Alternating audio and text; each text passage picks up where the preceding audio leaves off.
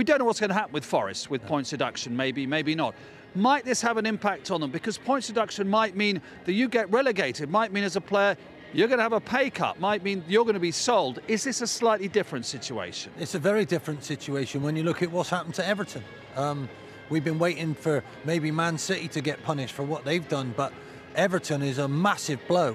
And you when you go up, and if you can stay up, people don't ask you whether, you know, but people want clauses in their contracts in case you go back down. They are in a terrible position right now.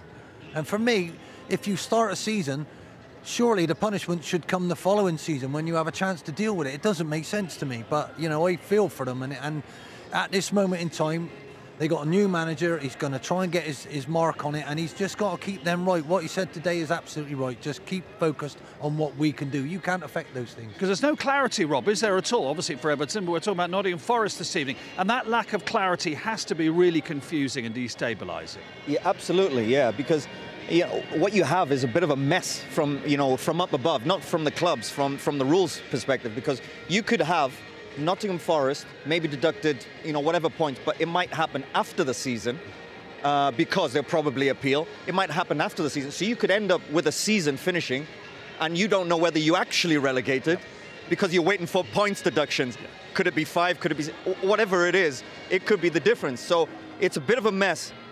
I think the biggest thing is, listen, you just go and stay up. Get the points and stay up. Yeah, Simple answer. And that's before we Should get be a manager. That's before we get the lawyers involved as well, of course.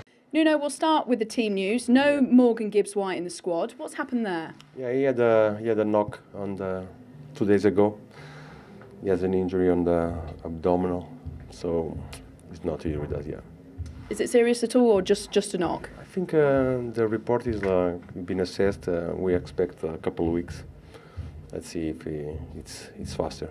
That's a real blow, isn't it? Yeah. It is, because he was playing really good, and he's an important player for us. Andrew Omobamidele makes his debut tonight. What are you hoping to see from him?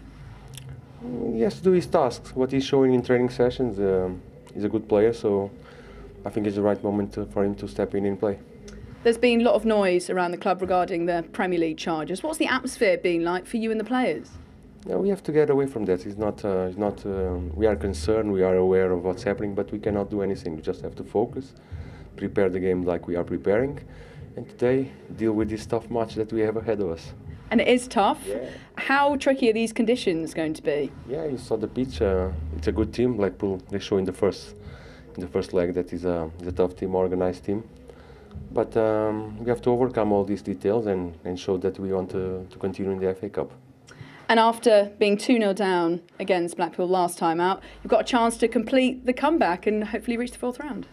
Yeah, but it's a new game. It's a new game. I think we have to learn from the mistakes that we did in the first one.